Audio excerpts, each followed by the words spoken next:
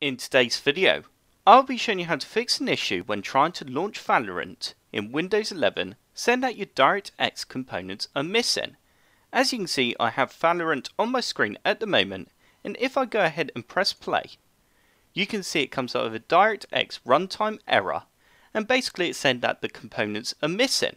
So to resolve this issue, all you need to do is click on the link that's in the description below. You will then end up on a page that looks like this. You now need to select your language, and you then need to click on download. You now need to press save file, and once the file's finished downloading, go ahead and run the setup file. You now need to agree to the terms. If you do agree, click on I accept and then go next.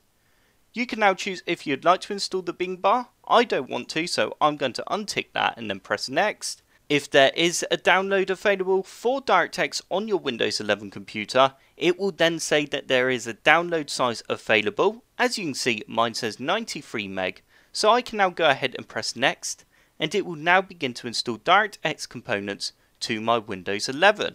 Once the install has finished, you can now go ahead and press finish. Now the DirectX components have finished installing, if I now go ahead and launch Valorant, I should no longer get that error message. And there we go. I hope this video helped you out and you enjoyed it. If you did like the video, click the like button below and subscribe for more computer sluggish tutorials.